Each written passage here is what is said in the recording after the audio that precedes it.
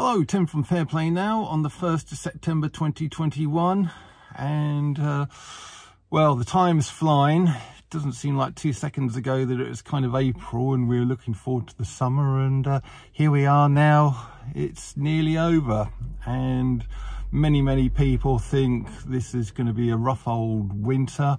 I suppose time will tell. I'm always a bit of an optimist on these things, and I think there's always ways and means around these things, and whatever restrictions are placed upon us, we can always get around them.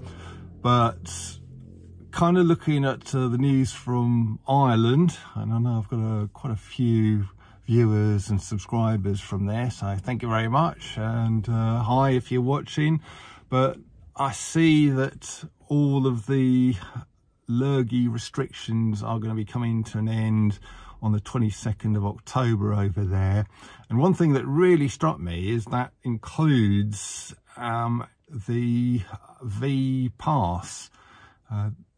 That is no longer going to be a requirement from the 22nd of October there in Ireland, except for international travel.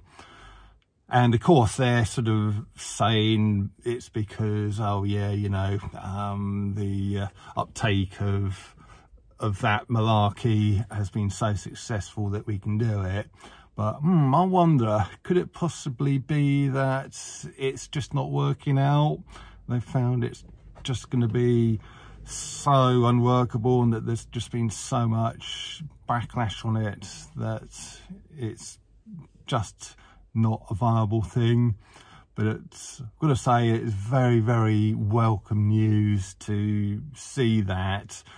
And another interesting item of news out of Ireland is that I saw apparently the Irish population has topped 5 million for the first time since well, for a very long time, since the 1800s, I think. So Ireland's population is thriving. A little bit strange, isn't it?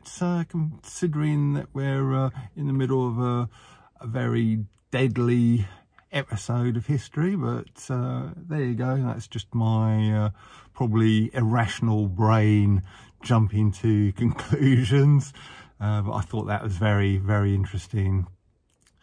Somewhat mixed messaging coming from the Irish news.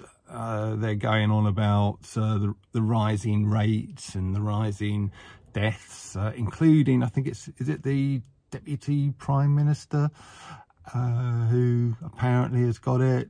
So kind of on the one hand, they're saying how all the restrictions are coming to an end, but they're kind of also saying, well, you know, these things are